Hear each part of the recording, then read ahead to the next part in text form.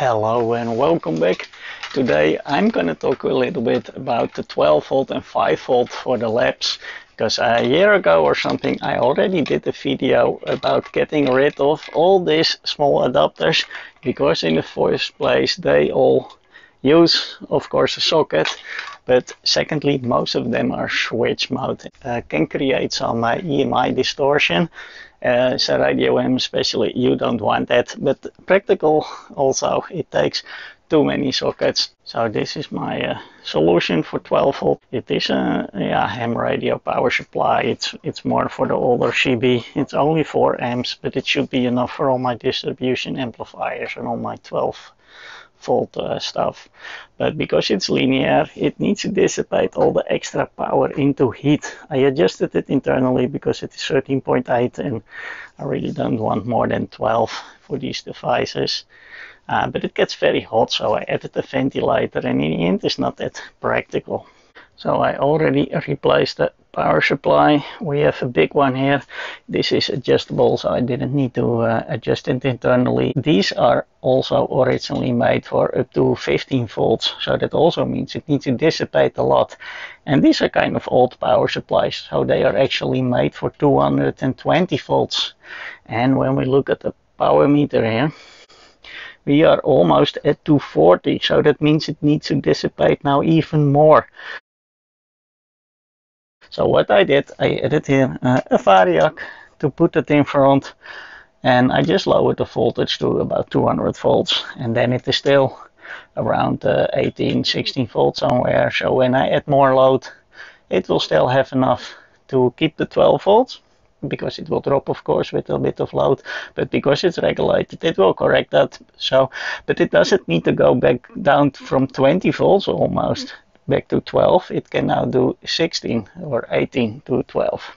But nowadays the world has changed again, and a lot is 5 volt. I have here a voltage reference, USB-C, 5 volts, has internal step-up converter, but it is all in a metal casing, so I won't see the distortion. I have here, this is sort of a PLL, also powered by USB, so it's 5 volt. Another reference here, also 5 volt.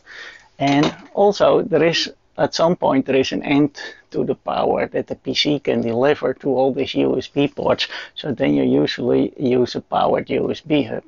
So I have a powered USB hub here. I have here a 4-port, I have here a multi-port.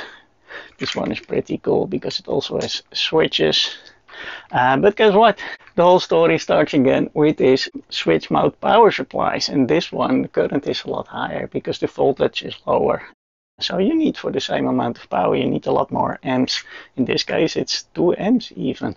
So if you have a few of these, you need easily 4 or 5 amps. And again, on top of that, I don't like, I lose so many sockets with this. I'm also still scared for EMI or RFI, all these distortions I can get on my power line or just in the air when I try to receive some stations. So what I look for on our Dutch eBay called Marktplaats, I found these power supplies. These are linear, they are from Delta Electronica, so this is Dutch quality. It's 5 volts, 10 amps, and it's linear. So let's have a look at it. It has top quality RCA. In that time they made top quality. It's I think 20, 30 years old. This is just a few 3055s. Then when we look at the other side, we have a big transformer. We have 2 caps, I think 10 volts. I think it's like 30,000 microfarads twice. And I was told by a viewer, if you charge them slowly, you can get the capacity back. So I actually tried that and I measured afterwards the capacity, and they are still good. So it really depends on the type of capacitors that they used, if they stay good after all these years. So don't start just replacing them because you think you need to do it.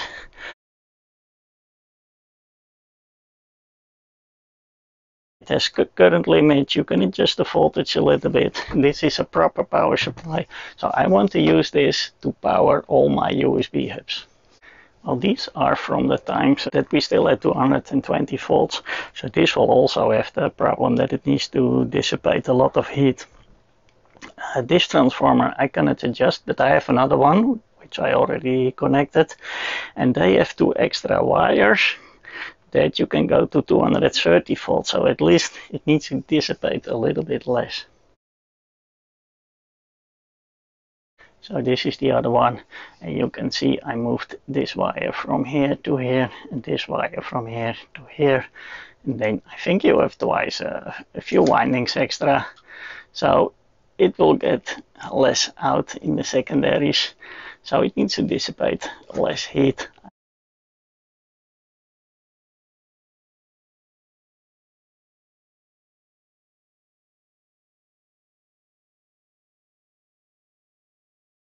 So this one I cleaned up, so we can see here in the display it looks quite a lot better.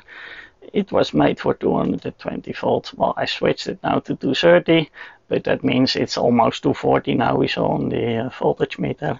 So it still needs to dissipate. So I'm not sure if this is enough what I did, or I also put the variac in front. What I also did, I added some line filtering in the primary side before it goes into transformer, also to get rid of some of the distortions. And here I have these ferrite chokes on the DC part, also to get rid of everything that I might have.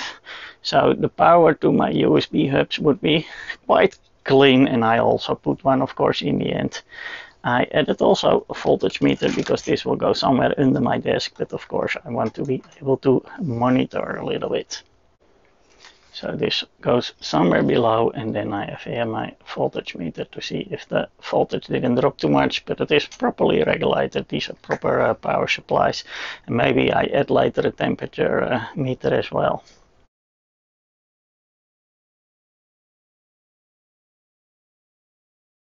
And also I added some filtering here to the lab. So I bought one of these from AliExpress. It is a 4-stage filter. This one is up to 10 amps, but I also ordered one that is 3-stage 20 amps. But first I want to try this one, if it actually improves one, because this one had a very nice housing that I actually like. We can open it, looks proper. So we can see it has multiple stages. There is a schematic also that I will show you, and it just passes through and it should filter out all the noise. So changing my 12 volt for the lab and also my 5 volts for the lab, I thought I also want to do something with my cables, because I have changed the setup many times. Almost every month it is in a different order, and my cables was really starting to be a mess underneath the desk. So it was time to reorganize that. So I bought some extension cords and power sockets, and I immediately have here also one that is lightning protection. These are the type 3 that I talk about in my other video about surge protection, and it has also an EMI and RFI filtering. So hopefully to have super clean power here in the lab.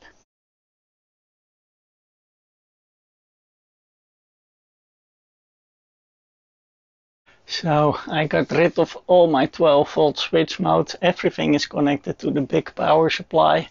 I thought I also did the same for my 5 volt, but I have here also a little charger, this one. So I did that also in the end. And I also had these remote power sockets, but these are Chinese, no certification, nothing. It had Wi-Fi and RF, and I replaced those also with a smaller, more sleek, more smaller.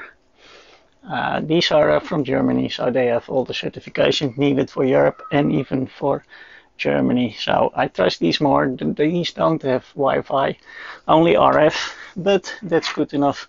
Something like the click on, click off only, then hopefully better. So this also should give less radiation, because the only thing that is transmitting is my remote. So if I don't touch it, it should do nothing. Also, I find out that one of my distribution amplifiers, you have this for 10 MHz only. Those have band filters, but this is kind of a trigger amplifier, so it amplifies from almost DC up to 200 MHz. And if the outputs are not terminated, it can cause oscillation, and that is what it did. So I ordered a few of those little BNC terminators, 50 ohms. So all the outputs that I don't use, I will have to terminate, because on the spectrum analyzer I didn't store the screen, but I could really see some peaks. Yeah, so that was also not good. So hopefully everything is now more quiet. Then I have one thing left. This is from my GPSDO. It's running 24/7 365, uses between 5-7 watts. If I do that linear, it will use at least 15-20 watts. So that being 24/7 365, maybe I want to have that switched, but I don't like the noise. So what I want to do with that is have this metal box. I will add this for the power with the fuse in there, going through this EMI filter. Then have the switch mode inside. Then I have here another filter on the DC side, also goes in the box. I need to separate that a little bit in the right way, but there is space enough. And then I close it, so it's completely RF and EMI closed. I can add some extra ferrite chokes also on both ends. And then I have a very efficient switch mode, but hopefully very quiet. So I have my linears here. In the back is the readout. I have the power supply in the bottom here below, just in the corner in the back there. I have one USB hub underneath the desk that is now also powered by the linear power supply, and here for easy access I have another USB hub with switches also that I can switch on and off the outputs, which is great. And also powered by the linear, so almost all my switch modes are gone. So that is what I was doing when I don't make videos. I'm improving here the lab. I already did the type 2 for surge protection in my electricity box downstairs. Now I also added some extra surge protection type 3 here with also EMI and RFI filtering. So also my electricity is now better filtered, and with the switch modes now changed to linear power supply, hopefully also the RF noise in my lab is less. And also when I put the terminators on the distribution amplifiers, I will do a new check then also on the spectrum analyzer, and then hopefully I have a much cleaner signal here. Thank you for watching, and I hope to see you next time.